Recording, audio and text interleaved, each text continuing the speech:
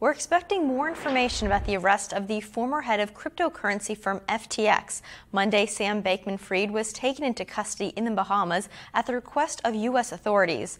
The one-time CEO has been under investigation from his latest firm collapse last month, leaving around 1 million investors with losses. And while the criminal charges from the U.S. Attorney's Office for the Southern District of New York are still being set to be unsealed sometime soon, the Securities and the Exchange Commission has announced that it has filed unrelated charges against Bankman-Fried for orchestrating a scheme to defraud equity investors. Jared Hill has more today. A one-time king of crypto now in police custody. Monday, 30-year-old Sam Bankman-Fried, the former CEO of embattled crypto exchange FTX, was arrested in the Bahamas at the request of federal prosecutors for the Southern District of New York. FTX grew to become the second largest cryptocurrency exchange in the world. Bankman-Fried at one point worth an estimated $32 billion. This fall, it all unraveled in a matter of days when concerns arose about the strength of FTX's finances. Investors started pulling their money en masse, but FTX couldn't pay up.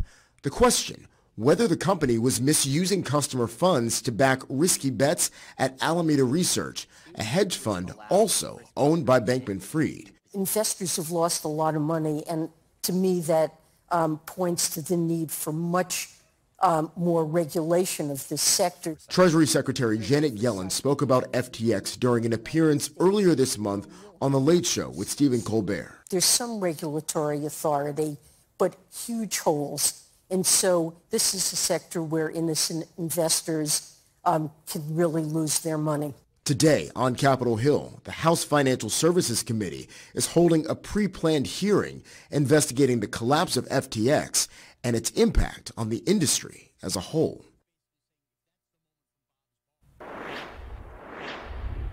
Meantime, the company Detect is voluntarily recalling more than 11,000 COVID-19 tests because of an increased risk of false negatives. The test is an over-the-counter nasal swab, and 3 batches of the test were shipped to customers between the dates of July 26th and August 26th.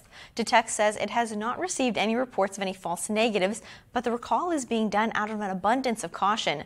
Detect is offering a refund for those affected tests. You can find more information on the FDA's website to get more knowledge on that.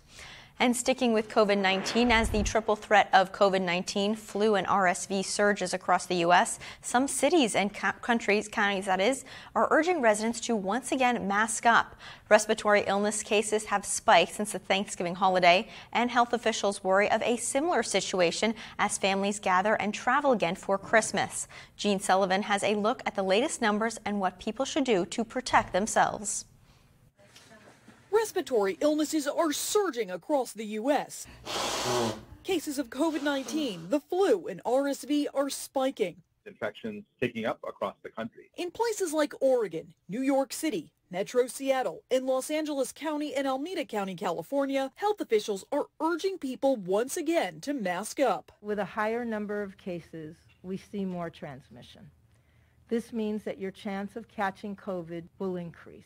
The CDC says much of the country is under a high level of COVID transmission. And in the last week, a majority of states saw a rise in COVID hospitalizations. This is in the backdrop of one of the worst flu seasons in a decade. Flu cases have hit some of their highest early levels in years. The CDC estimates 13 million illnesses, 120,000 hospitalizations, and 7,300 deaths so far this season. As cases surge, hospitals are overrun with more than 80% of beds in use.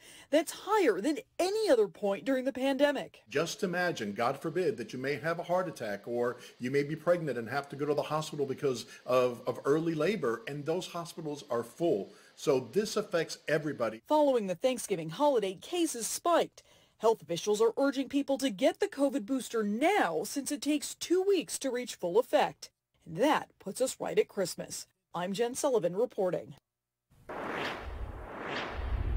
Guyane's president has implored graduates of the University of Guyane to stay and build Guyane and resist the temptation to migrate. Delivering the feature address virtually at the 56th convocation ceremony at the University of Guyane, the president admitted that for far too long, university graduates have been leaving Guyane to work and settle in other countries. He says the brain drain issue has caused the country to lose critical skills and expertise over the years, and Guyane can no longer afford the migration of the most skilled citizens. President Ali appealed to the patriotism of the graduates as he urged them to help in and join to develop Guyane even as the country's economy continues to grow.